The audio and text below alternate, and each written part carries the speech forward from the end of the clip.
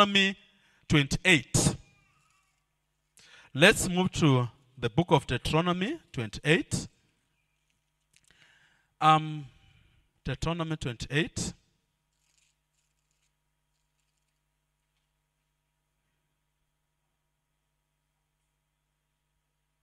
If you read from verse 15, but I want us to just read from 30. From verse 15, it talks about, let me just read quickly. However, if you do not obey the Lord your God and do not carefully follow all his commands and the decrees I'm giving to you today, all these curses will come upon you. The first one will be cast in the city and cast in the country.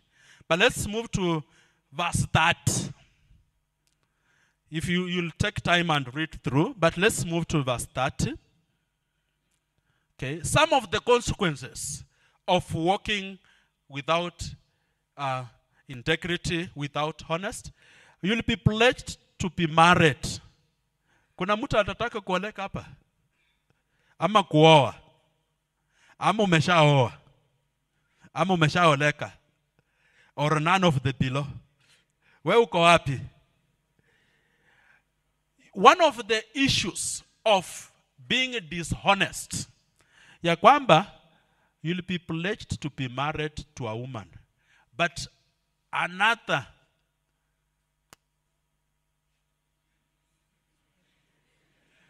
sisi ni wasome soma tu, sitaki kusomea.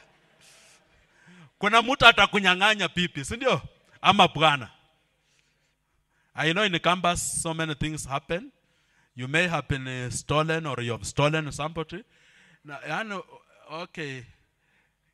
I'm looking at case where naipua. Yani, wananiipa. Yani wewe unaipua. Muipua na muipache.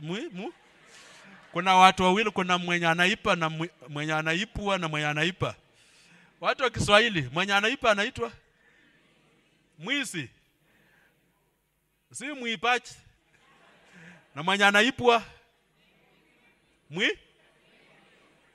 mwivi.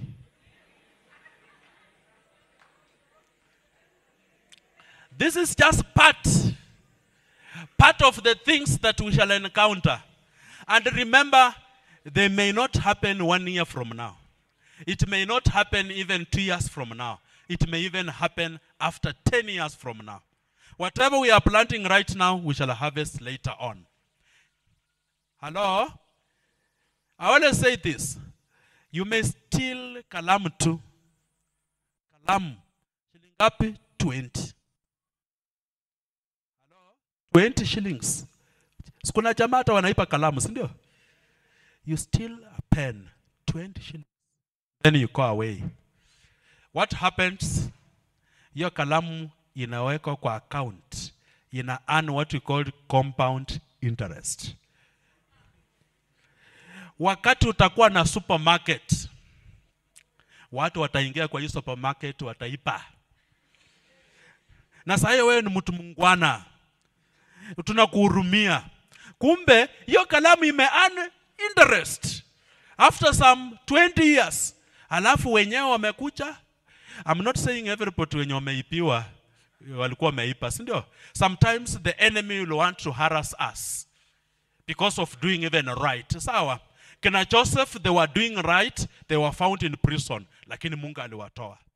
Daniel were doing right, they were found in prison, lakini Mungu aliwatoa. Sawa. Some of doing the right, being honest, sometimes it can land you into jail, but the Lord will deliver you. Ambia jirani yako, the Lord will deliver you.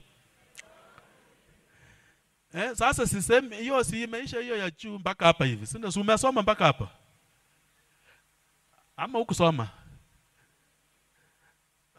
Ambia jirani nisomee sione vizuri.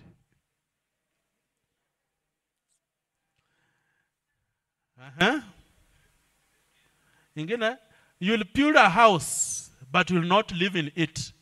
You will plant a vineyard. You know we are planting. Si tuko shule. We are planting.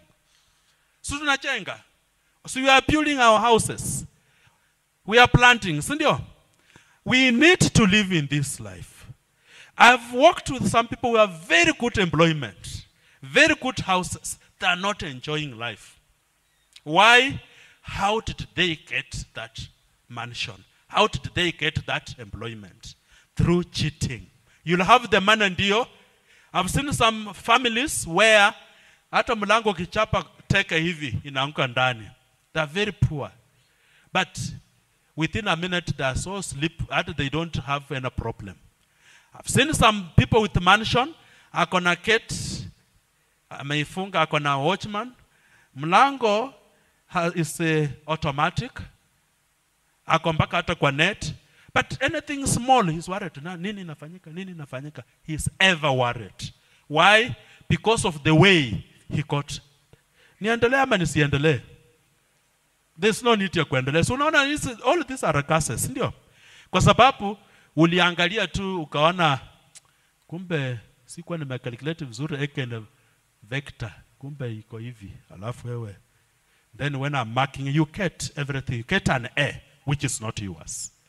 Bwana Yesu asifiwe. We can avoid that. Ambia jirani yako, we can avoid that.